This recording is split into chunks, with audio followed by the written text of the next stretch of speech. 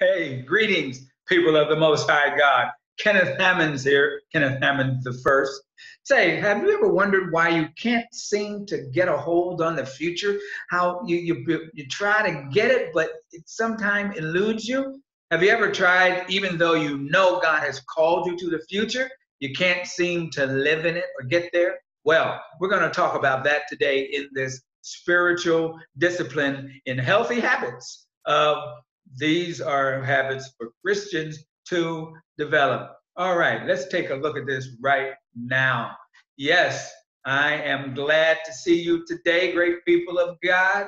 Here we go. I hope you're able to receive this. It's going to be kind of personal.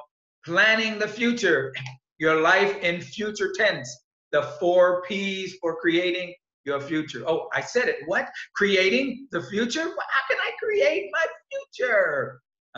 We're going to talk a little bit about that. It's in our West Angeles discipline, spiritual discipline. It's number 34. It's part of the wisdom, spiritual disciplines, embracing God's wisdom for every day. This is an everyday thing we want you to take a look at. So let's move right along here. Spiritual discipline 34, planning for the future. Look at this one, developing habits for creating the future. Release being paralyzed by the past and terrorized by the future. Some people are so afraid of the future. Oh my, the future, I'm so afraid. Hey, look at this. Paralyzed, by the way, that's sleep called paralyzed. Sometimes you might have hit it. They say many people do, where you can't move sometimes at night. And there you go, terrorized by the future. Now, here we go. Here's a philosophical concept. I hope you can bring it right into actuality. Seeing the actualization of potentiality. You have the potential to do so much and be so much, but you can only do that in the future. You need to start it now, but you can only actualize in the future. So you say, that sounds pretty deep. Matter of fact, that's kind of what Aristotle talked about. Well, let's take a look at it this way. Ain't becomes is. It ain't now, but it is going to be. And you know about our spiritual disciplines chart, the 52. Now, our main scripture is kind of tied to what we did about the past, but we go further. Brethren, I do not count myself to have apprehended, that is, to have reached perfection. Verse 12, that is from. But one thing I do, forgetting those things which are behind and reaching forward to those things which are ahead. I press toward the goal. Here we go. I press toward the goal. This is the future tense for the prize of the upward call of God in Christ Jesus. Move forward. Yes, move forward. Keep moving forward. Hey, someone said, if you can't fly, then run. If you can't run, then walk. If you can't walk, then crawl. But whatever you do, you have to keep moving forward. That's Dr. Martin Luther King. No matter what, keep moving forward. Here are the 4 P's for creating your future. Now, I want you to remember these, the 4 P's. Remember especially the 1, because then that gets into 3. Purposeful striving. Purposeful striving. We're going to tell you what purposeful means. Yes. But we're going to talk about prayer, planning, and persistence. Just very quickly, you know what those are, but those are the 3 components. Hey, Paul said, I pursue the goal. That is the future. Here we are, the 4 P's. We'll give you some insights into the ministry life of Paul, the Apostle Paul. He was a man on target for creating his future and laying the foundation for Christianity's future growth for 2,000 years. Purposeful striving creates the future. You want to create the future? Well, take a look at purpose and then strive. Anyway, here's a 3-fold Pauline process. Forgetting, talked about that last time. Or you can take a look at verse 13. Forgetting those things which are behind. Anticipating and reaching forth. He had 2 things going on at the same time. He said, forgetting and then reaching forward to those things which are ahead. Then press forward, press toward the goal. That is, if you look at the Greek words, you're going to have some fun looking at them. But one of the words is pursue. But if you check it out in my favorite resource, Bible Hub, just put in this 3:14. You'll see it up. Philippians. This is diligent, persistent focus with an eye on the prize. Diligent, persistent focus with your eye on the prize. When you take your eye off the prize and start looking at what's going on around you, you can't win. You can't run. You can't do anything. You can't drive. You can't think if you're dealing with things behind and around you. All right. Feel it, see it. Can't you just feel and see the intensity here of this apostle? He wants to get the gospel out. He wants to heal. He wants to teach. He wants to encourage. And he wants to get to work with the people of God in his mission. Can't you kind of feel it? Where was Paul? He was in prison. He should have been saying, oh, woe is me. Oh, my future. Oh, I my future. Too bad. No. He was more focused then and did some great writing of the epistles, like this one that we have our passage from, Philippians. Here are the words that Paul uses as he vividly describes his passion. These are words that are from the Greek words meaning and from also looking at various translations.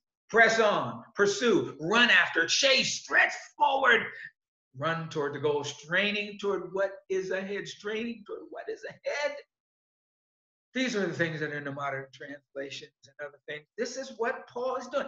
Intense about what's going on. He's intense.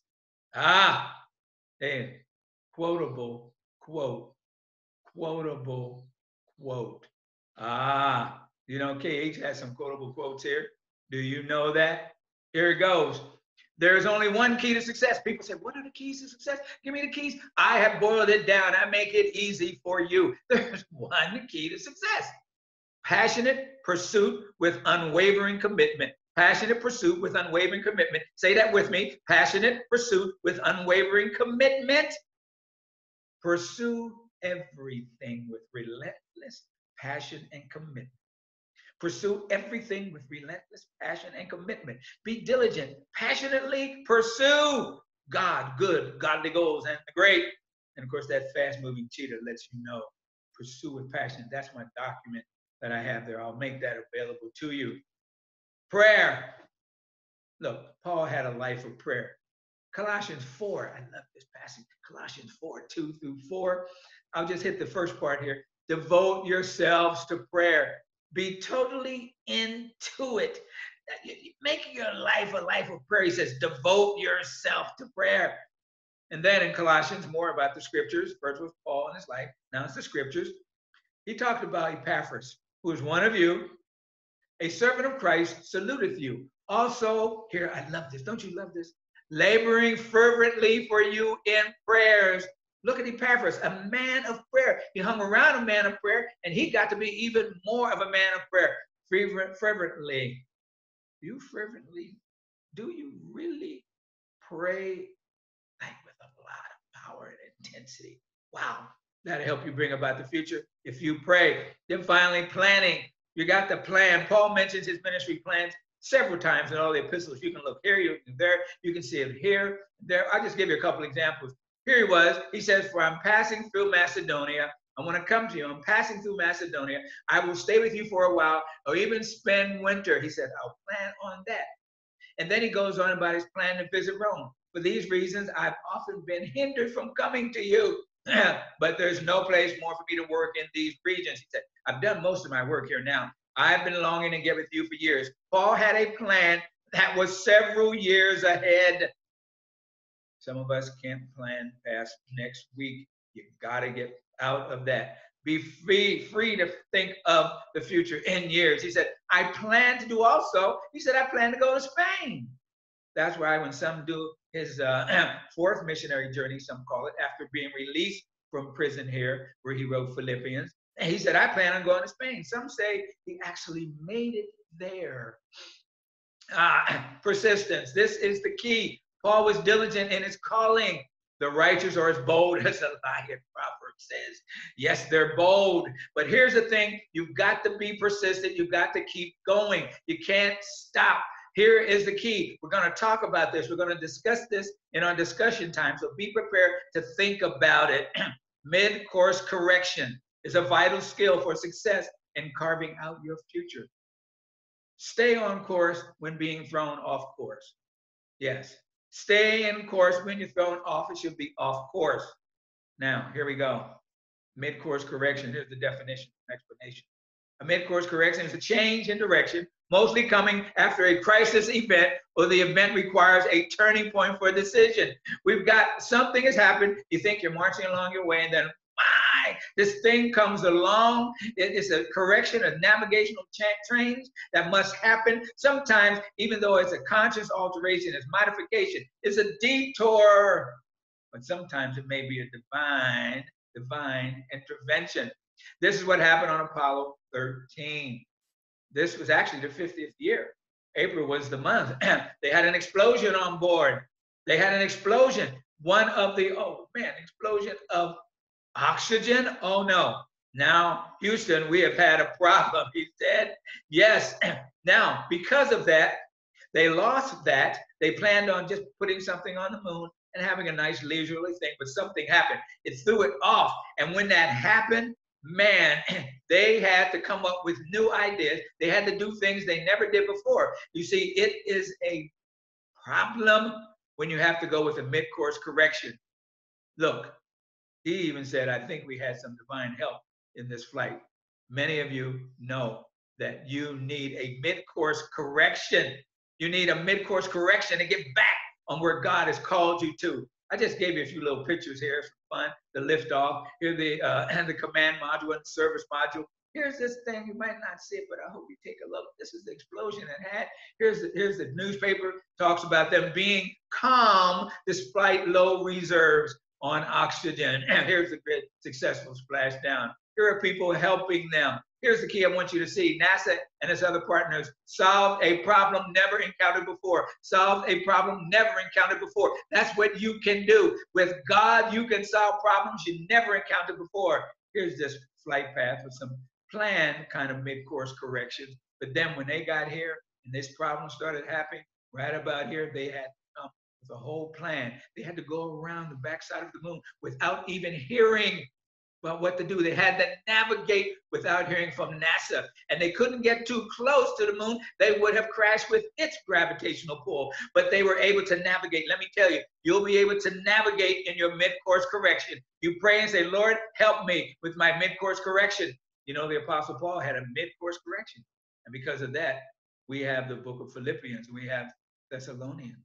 We have Corinthians. Because he wanted to go in this way, Asia. But the Spirit said, no. Do you listen to the Spirit or you just do your own thing? He wanted to go to Asia. No. Then he wanted to go by Bithynia. He said, well, if I can't go this way, I'll go that way. The Lord said, no. Listen to the Spirit. But at Troas, he's over here. He goes up around this way. He stops at Troas. And that's when the man says, come over to Macedonia and help us. And that's because the mid-course correction of the Holy Ghost, the mid-course correction of the Holy Ghost. What a correction. Fabulous. He was at Macedonia, that's Philippi, Thessalonica. Then Greece, where he went to Corinth and Athens. Here he was. Look at Paul. He did all this. He made all this because he made a mid-course correction. You must master that. Your life will not be what it's supposed to be. You're saying to yourself, how come I'm not with God? How come God is not doing this? No, you have to do some things. You have to do some things. First of all, listen to God. We put us in pray, but you've got to not only pray, you have to persist. Here's your assignment, should you wish to accept it. It is a question to ponder and perhaps even an act to act upon. What is it? Here's the general question. Do you believe you can create the future? Many Christians don't like that idea. Do you believe you can create your future? Do you believe you can create the future of others? If so, why do you feel you can or cannot create yours or others' future? If you believe you can create the future, do like Paul. Strive purposefully through prayer, planning, and persistence. Pursue with passion. Pursue with passion. This future is there, but you must create it. Here's what I said down here. If you believe you can't create the future, best of luck. I hope you make it. I hope you get somewhere in life. Every successful person believes they can control, not only just look at it, the control comes otherwise, but they believe they can create the future. What do you think? We're going to put that question out for you. What do you think? My God, isn't that going to be quite a thing? Creating the future? Wow. What a concept. What an idea. What a God. What a thing that God has put in you, the ability, because you're a human and because you know him, you can create the future. Ah, I know the plans I have for you, the future. God bless you. I love you. Oh man, I'm looking forward to discussion on this. I'm seeing what are y'all going to say about your future.